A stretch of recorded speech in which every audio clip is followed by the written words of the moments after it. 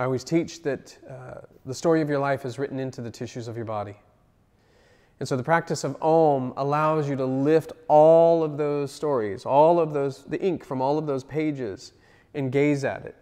And it gives you the opportunity to either rewrite or erase those experiences, to move through them so that they're now denatured. And in essence, you're scorching, in the terms that yoga would use, scorching the seeds of those impressions so that they no longer impact your actions or dictate how you see the world.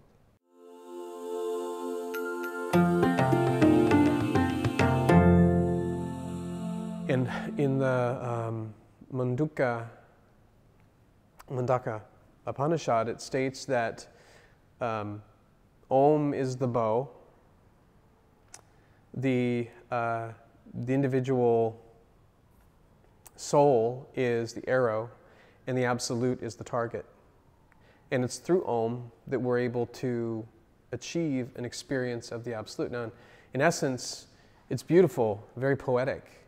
But what does that mean pragmatically to a practitioner, to a yogi or yogini, or somebody who actually wants to embody this experience of Om? What does that mean? And in order to really understand that, we have to understand what sound is and how it affects us physically and energetically, and how we make sound. The sound we're making, the sound I'm making, stops at your tympanic membrane. So the truth of the sound that I'm expressing from my body into space ends at the barrier of your tympanic membrane. So the truth of the experience ends where your eardrum begins.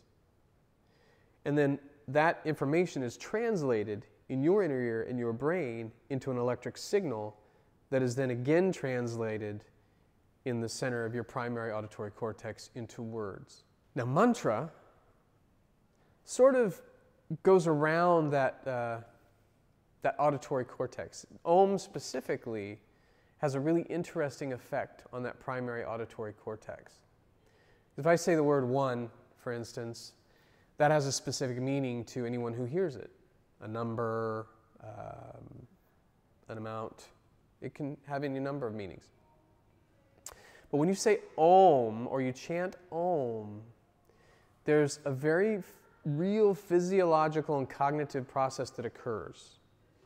In fact, Om, in and of itself, causes the nerves associated with that primary auditory cortex to calm down. It dampens the stimulus of that auditory cortex. So I'm actually not, as I'm chanting Om, I'm actually not thinking about what it means. As opposed to, let's say, if I was chanting one, or the phoneme S, my mind would be thinking, what does one mean? What does one mean? One means this to me, or sounds like a snake, or anything like that. As I'm chanting Om, that calms down. Instead of my brain trying to figure out what that means, it actually shuts down or calms down the stimulus across the primary auditory cortex. And also, instead of trying to create an association between the surface of my brain, the cortex of my brain, it brings that stimulus deeper into the inner structures of the brain. And those structures we're talking about are things like the thalamus, the hypothalamus, the hippocampus, and the amygdaloid bodies. So by chanting Om, we, in essence, can calm the mind and the body. And instead of thinking about what's going on, it actually takes us into the deeper brain structures of experience. Now, this is where Om becomes really powerful, because there's two ways of experiencing the world right now. There's an external way, which is known as exteroception. So I'm externally experiencing the light from the light from the light. I'm also experiencing speaking into the camera. I'm experiencing the sensations of the clothes on my body, and I'm speaking.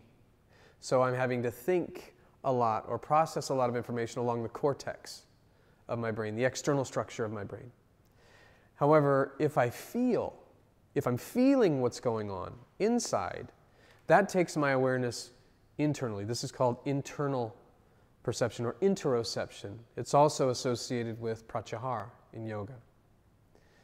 Om takes us from that externalized exteroception and brings us inward. It's a vehicle for bringing us involuting our awareness inward into that internal perception. So that's the physical, if you will, action of taking us from the surface of the brain and bringing us deeper into those deep, deep brainstem centers. Now, why is that important with the whole experience of the absolute? What does that have to do with it? Well, the story that we make up about every single experience we've had in our life comes from the cortex or the surface of the brain. That's the story we make up about who cuts us off in traffic, about what happened to us in our childhood. All of those stories that we make up are from association in the neocortex. The truth of the experience, where we find emotional processing and regulation, occur in the deep brain structures. So Om, in essence, takes us, it's a bridge taking us from that externalized story that we made up about the experience into the truth of the experience.